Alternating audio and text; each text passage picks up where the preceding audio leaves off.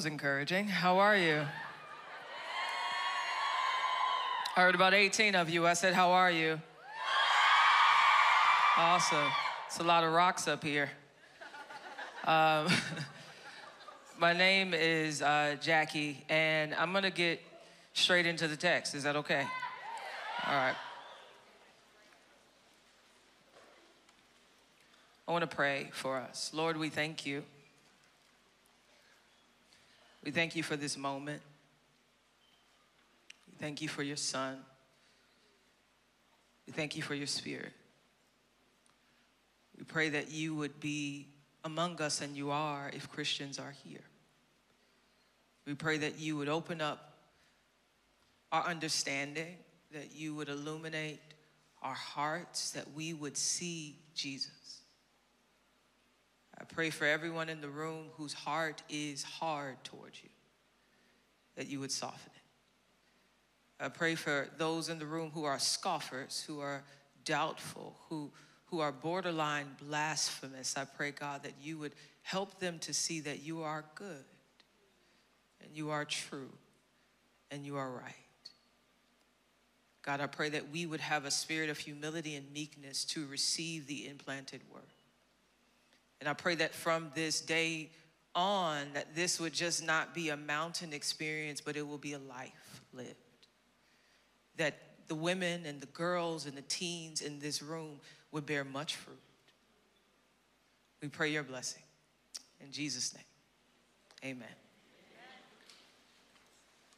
1 Peter chapter 2, verse 9 says, "But you are a chosen race, a royal priesthood, a holy nation, a people for his own possession, that you may proclaim the excellencies," meaning he's excellent, "of him who called you out of darkness and into his marvelous light."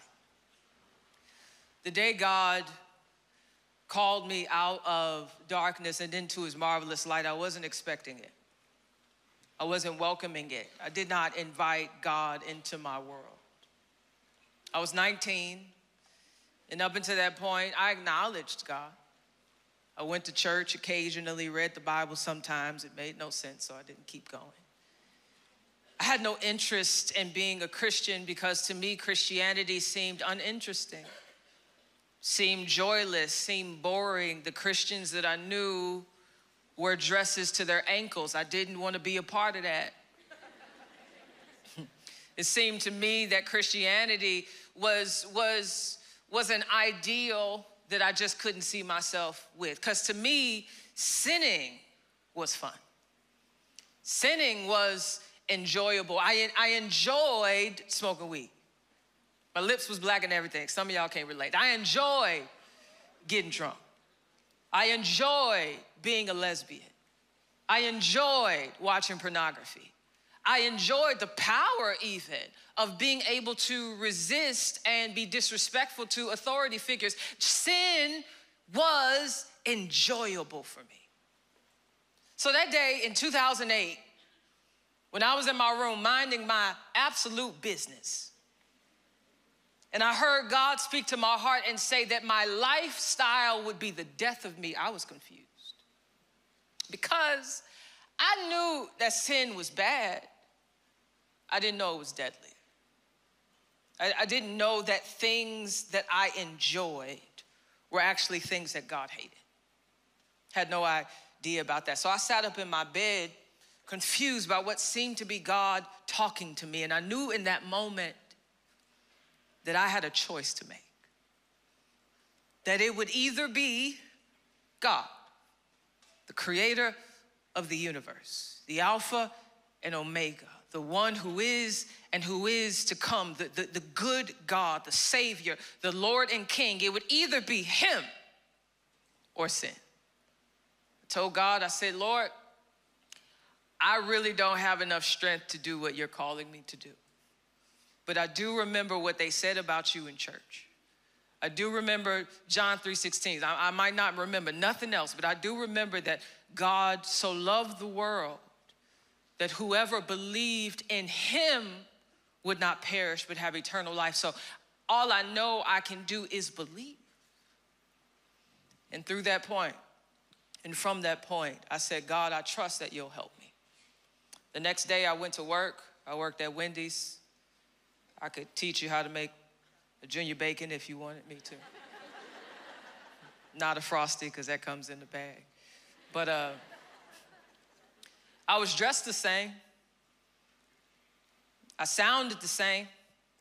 I looked the same, but I wasn't the same. And I knew I wasn't the same when an opportunity came. I worked the cash register sometimes. The opportunity came where I could steal $20 from the register and not get caught, because I used to steal $20 all the time to buy some weed. Yeah, anyway. Opportunity came for me to steal, and there was this tension inside of me that I didn't have before.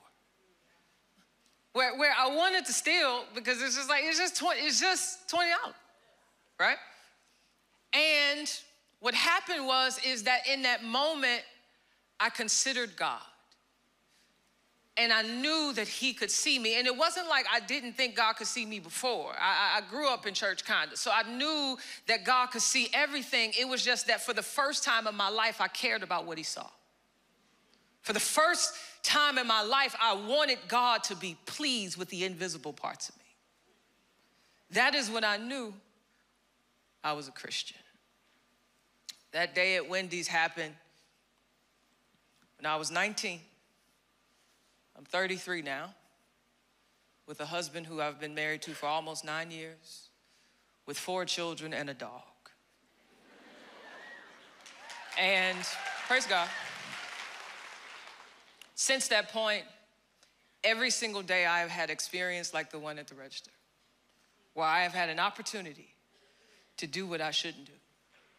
And I have learned in these small amount of years that I've been in the faith what it looks like to become like Jesus. So tonight, we are going to talk about sanctification. Everybody say sanctification. But before we talk about sanctification, we got to talk about salvation. But before we talk about salvation, we have to talk about sin. As Jamie taught us last night in Genesis 3 is when we see the entry of sin into the world. God tells Adam that he cannot eat from the tree of the knowledge of good and evil, and the day that he eats of it, he will surely die. That's a command. Eve, his wife, is in the garden, and Satan comes in the body of a snake and asks Eve a question. That's usually where all of your temptation starts, is with the question. He says, did God really say that you should not eat from the tree? And the Bible says that she looks at the tree and she says, oh, wow, that looks good for food. Oh, my. That's desire to make one wise. I'm sure she didn't sound like a white girl, but you know. It just seemed to fit the text. Oh, wow. That's a delight to the eyes, right? Like, have you ever thought about how Eve sees good things in the thing God said would kill her? The problem is, it didn't matter how good the tree looked. What mattered is what God said about it. So let's get practical. We are in a culture that will make you believe that you have the right to decide what goodness is. That if it's fun, it must be good. If it's pleasurable, it must be good. If it doesn't harm anybody, it must be good. What if it harms God? We never ask that question. What if it grieves God's spirit? And the problem is that the only person in heaven and on earth who has the right, the authority to decide what is good and what isn't good is God. Why? Because he's God. Also because he's good. Eve did not consider God's character or God's word when she looked at the tree. So then she trusted herself. She trusted her wisdom. She trusted her own perceptions of what is good and what isn't good, and she made a decision in light of that. And Adam too, when Adam ate from the fruit of the tree, he sinned against God because he disobeyed God's command. And what's crazy is that when they ate the fruit of the tree, I bet it tasted good. even though it tasted good, it still killed him. You cannot determine what is right or what is righteous or what is lawful or what is good or what is holy based on how it makes you feel. You must determine goodness by what God has said about it. This is a major key, because knowing this will make a big difference if you become a wise woman or not. If you want to be a wise woman, you have to cultivate and develop the discipline of making decisions based on God's word, regardless of how you feel. When you do that, you will be shocked at how much you grow. Since Adam and Eve are our first parents, since we are born after them, we are therefore born with Adam's sin. So when you were born into the world, cute, bald, whatever you were born with a sin problem. You were born in darkness. You didn't discover darkness, you've been in it. So it doesn't matter if your parents are Christian. It doesn't matter if your parents are pastors. Sounds aggressive, but you need to know. It does not matter if you were raised in church. You were not born Christian. You were not even born a child of God. You must be made one. You were born in sin and shaped in iniquity. And it is only by grace through faith that you could be born again. Now, when I say that you were born in darkness, what does that even look like? Because I think it'd be helpful for us to actually be clear on what God calls sin. Because the music and the movies and even some of the popular pastors of today are confusing the church on what darkness actually is. So let's just go to the text. Galatians 5, verses 19 to 21 says, now the works of the flesh, I love that word, are obvious. Sexual immorality, we know what that is. Moral impurity, promiscuity, idolatry. You know, I was talking to somebody backstage, I think it was Jamie, and saying how we really be thinking that we gotta bow down to a statue to be an idol worshiper. When the Bible even says that covetousness, wanting something that belongs to somebody else, is idolatry. How much do we do that on social media? That's interesting. Sorcery, witchcraft, tarot cards, astrology, mediums, strife, jealousy, outbursts of anger, selfish ambitions, dissensions, factions, envy, feeling the type of way that they got what you don't got, drunkenness, carousing. Carousing is a weird word. It means wild parties. And anything similar. I am warning you about these things, as I warned you before, that those who practice, meaning continue in such things, will not inherit the kingdom of God. That's darkness. 1 Corinthians 6, 9 through 10. I want you to understand one of the reasons I'm doing this for you is that the conscience, the parts of us that determine what is right or wrong, needs to be informed. So you have to have information to know what is right. You can't just know what is right within you. You have to learn what is right so you can respond to what is right, okay? 1 Corinthians 6, 9 through 10, it says, or do you not know that the unrighteous, those in darkness, will not inherit the kingdom of God? Do not be deceived. I love that he's talking to the church and telling them, y'all gonna think that certain things ain't sin when it is. Neither the sexually immoral, nor idolaters, nor adulterers, nor men who practice homosexuality, nor thieves, nor the greedy, nor drunkards, nor revilers, nor swindlers will inherit the kingdom of God. If you practice, persist in, meditate on, find ways to do these sins, you are in darkness. But that is bad news that sets us up for good news. And the good news is that Christ doesn't want you to stay there. Jesus is the light of the world who died for those who are in darkness. Jesus died on the cross to handle and deal with the penalty of your sin, which is death. And here's what we forget. Jesus didn't also deal with the penalty of sin. Jesus also dealt with the power of sin. Have you ever wondered why it is so easy to do bad and so hard to do right? That is the testimony of every human being on planet Earth. And it is because sin is a power. Read Romans 6.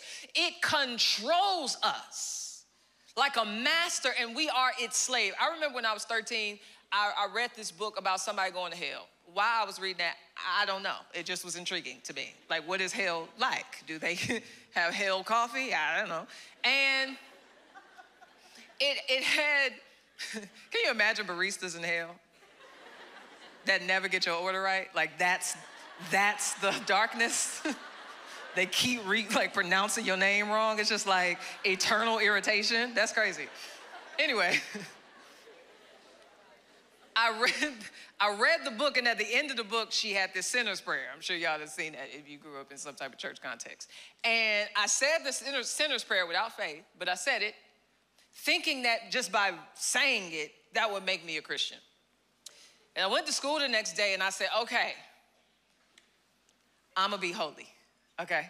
I'm not gonna curse nobody out. Like, I'm gonna listen to all my teachers. Like, I'm gonna be right. Maybe 5 minutes into being at school, somebody bumped into me in the hallway, and I just went clean off. And I was like, you know what? This ain't for me. I can't be righteous because you got me messed up. And so I gotta handle you. I gotta do something about this because I felt like holiness ain't for me, bro. Like, it's too hard. And the problem is that I thought I could be a Christian by just trying hard enough. I thought I could be a Christian by trying to make some kind of decision in my mind to live righteous. What I didn't realize is that sin is a power that only the supernatural power of God has to break off of me. It's like I was trying to run with chains on my feet, and I was not going to get far if somebody didn't come with a key and release me. That is salvation. Salvation is that Christ frees you from the penalty and the controlling power of sin. Now, once we are saved, guess what happens? You are set free from sin's power, but also giving power over sin. Romans 6:17 through 18 says this, but thank God that although you used to be, slaves of sin, you obeyed from the heart that pattern of teaching to which you were handed over. And having been set free from sin, you become enslaved to righteousness. Why is that good news? It's good news because you are still in a body. You could be saved, but your body ain't. Your body has all kinds of sinful desires and passions. You are still in a world that is obsessed with darkness, which means that every single day of your life, you will be tempted with sin. You will still want to do it. You will still want to go places you ain't supposed to go. You will still want to say things you ain't supposed to say, like ain't. Being tempted doesn't mean you aren't a Christian. The evidence of being a Christian is how you consistently respond to your temptations. Having power over sin means that sin might bully you, but you can win. Because sin got a loud little mouth. Sin will talk crazy to you. Sin will make you feel like it has more power than the gospel. Sin will make you feel like it has more strength than the Spirit. Sin will be real loud and boisterous, but if the cross is real, if Jesus did defeat death by rising from the grave, and if that same Spirit lives in you, it means that you have power. You have power to be righteous. You have power to live holy. You have power to live like Jesus, and through this power is where we get to the subject of sanctification. I said earlier that sanctification is the process of becoming like Jesus. Sanctification is a process because it takes time, it takes effort, and it even takes a strategy. You won't be sanctified by just sitting up and doing nothing. You can't just show up to church and think, okay, I'm gonna be holy now because I sat in the pew and listened to the pastor and took communion. No, ma'am. You know how many devils sit in churches and aren't changed? That means there has to be an inward regeneration. There has to be an inward change that then influences the way you move forward in life. You have to actually do something. Read your Bible and live it. Pray by the Spirit. Go to church and fellowship with the saints. Fast and consecrate and put sin to death. And don't think that just doing these disciplines is what sanctifies you. What sanctifies you is looking at Jesus in the disciplines. Does that make sense? You can read the Bible and still miss Jesus because you're reading the Bible wrong, right? So I want to offer you the cheat code to sanctification. You ready for the cheat code? Everybody say cheat code. It's really simple. Look at Jesus more than you look at anything else. Look at Jesus more than you look at anything else. 1 John 3:16 or 3:6 says, no one who keeps on sinning, meaning they just out here, darkness is the thing. Why? They haven't seen him. 2 Corinthians 3:18, Paul says, we all with unveiled faces are looking as in a mirror at the glory of the Lord. And by looking at the Lord, we are then being transformed into the same image from glory to glory. Your growth in holiness is dependent on, is connected to who has your attention. Yeah. She know. She been looking for a minute. I want to share a story from the scriptures that highlights this dance between seeing as a way of, like, seeing in the scriptures is usually like a metaphor for faith. So by looking at Jesus, I don't mean going into your church's hallway and looking at the white Jesus on the wall. That's not Jesus. That's not what I mean.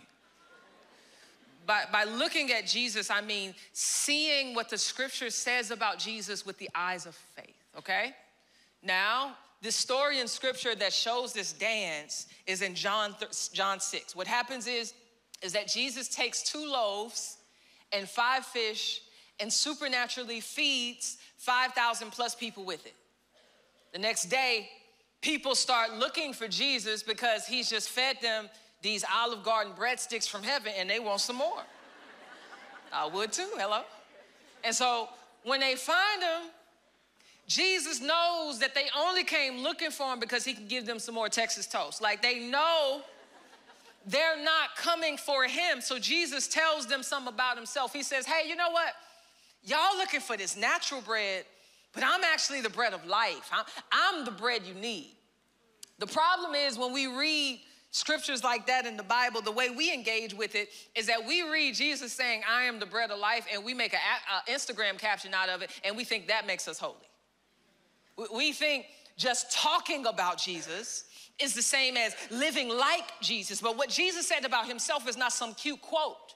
It is a divine truth that you are commanded to believe. It is only believing God's word that changes you. Eve was changed and made a sinner by listening to Satan. And we are changed and made saints when we believe Jesus. Now, what happens? What happens when Jesus' words about himself are believed? How does believing Jesus make us like Jesus? Have you ever been to Olive Garden? I mentioned it earlier. Raise your hand if you've been to Olive Garden. Look at y'all. They done made a lot of money off of y'all. Well, your parents, really, actually. You know, they bring the little bowl of sticks out. Tony is fat, low-key. Like, she just be talking about food all the time. You got donuts during the sermon, Tony? During the sermon.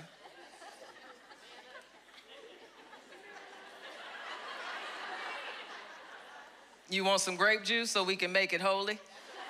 Huh? Okay. Do this in remembrance of me. Now, they bring out the breadsticks, and what usually happens is you just kind of start to overindulge. You get one stick, and then you might get a stick and a half, and then they bring out the salad, and then they put a mountain worth of cheese on top. And so you just start to consume and consume and consume, and what can happen, depending on if you're Tony or not, is that when they bring out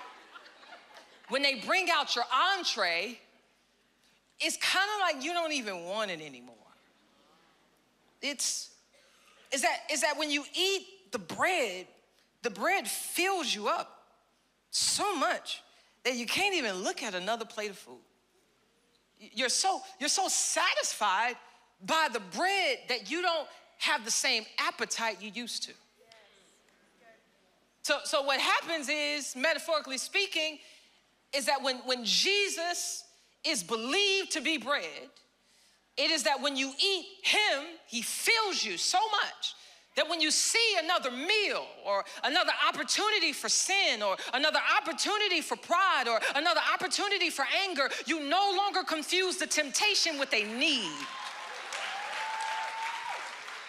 What Jesus is saying is I am bread, so believe me so you can be full, so secure in his love, so comforted by his spirit, so satisfied in the Son. And that is where holiness starts. It starts when you see Jesus. When you see Jesus, you don't want anything else because nothing else compares. I know some people want to scare you into holiness, but I want to persuade you. Look at Jesus. Look at Jesus. And when you look at Jesus, that is what changes you. Desiring God above all things is like soil. And from that soil is where holiness grows. We are already empowered by the Spirit to flee sin, but we will want and we will choose to put to death what is earthly in us when we believe that Jesus is better than everything we are tempted to leave him for. In closing, I'm over time. I'm sorry, Tiffany. She said it like her name, Tiffany. I just want to advocate for the scriptures. Not TikTok, but the scriptures. The scriptures is one of the primary places where you will see Jesus. The Holy Scriptures give us a constant, clear, sometimes confusing, but always true picture of God. This is why you do yourself a disservice anytime you open up your Bible looking for you instead of the God it's talking about. We also need to bring up the devil again and say that there is an enemy. Satan didn't disappear after Genesis 3. He may not show up in the body of a snake, but he shows up in the mouthpiece of a person on TikTok that tells you this Bible ain't true. The enemy knows that if you know more about God through his text, that you will have more reason to trust him. And if you have more reason to trust him, then the sin and the world will have less influence over you. So reading the Bible is an act of spiritual warfare. I don't want to put all the blame on the devil because every temptation you give into is one you actually wanted. So if the Bible is boring to you, I can be sensitive and empathetic of the Bible being boring because it's not as clear as we would like it to be. Just because you are young doesn't mean you cannot understand. God has given you a brain. God has given you a mind. God has given you the ability to understand ideas and to communicate, but God has also given you the Spirit who helps you interpret a text. Nobody interprets the Bible better because of their age. They interpret it because they leaned on Jesus as they read. If the Bible is boring, it could be that you are insecure about your ability to do the work of interpretation. But I encourage you to trust God. But it also could be that the Bible bores you just because God does. It's that you are more entertained and more happy with, and you enjoy lesser things than the God who created the heavens and the earth. And so I just want to close with saying, Jesus said to the Pharisees once, you search the scriptures because in them you think that you have eternal life, but it is they that bear witness about me. The Bible is about God. And if the Bible is about God, that means it deserves so much of our time. I don't know where any of you are in this room as it relates to relationship with God.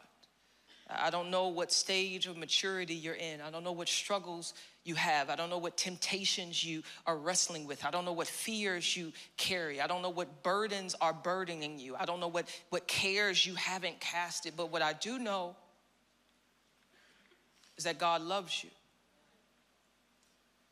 And God didn't just say he loved you, he proved it by sending his son in the flesh to die for sin, releasing you from sin's authority over you so that you could look like God.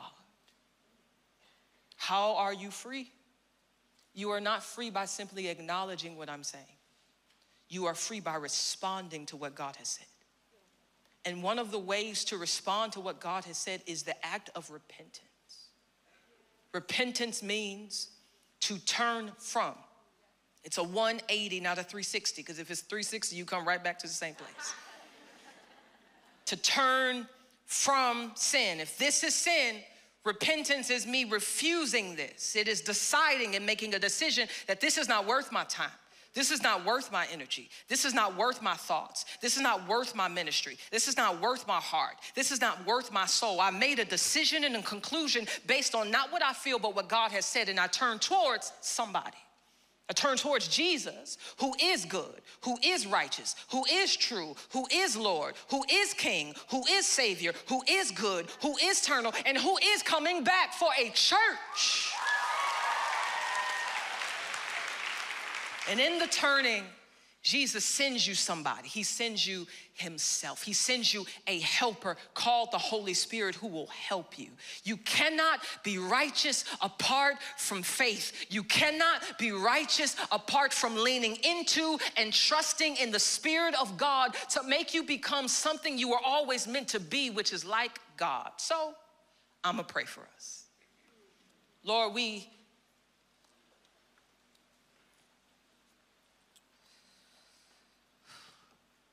need you. I need you.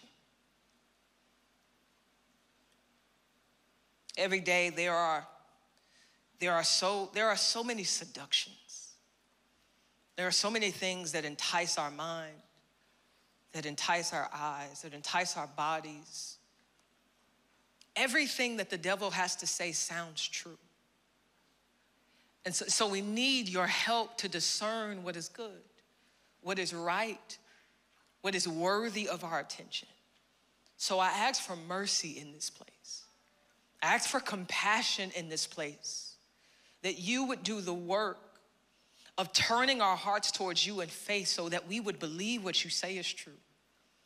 God, I pray that you would help us to have the endurance needed to trust you to the end. Narrow is the way to life and few will find it, but I pray, God, by your mercy that we would be the few, that we would not take the broad way, that we would not see death and delight in it, but that we would see you. I pray for grace, that you would give us the grace to live holy, righteous, true, and biblical lives. God, I pray for humility, for the humility to know that you know what you're talking about, that you are right and true in all of your ways. God, I pray for integrity, that we would not be people who sing about you and hate you, that you would give us a heart of fear and of reverence, that we would see what John saw in Revelation, where there's there are hundreds of thousands of angels surrounding your throne saying, to him be glory, to him be honor, to him be praise, to him be worth. It doesn't seem like you deserve that, but you do. So help us see you in all of your glory. In Jesus' name, amen.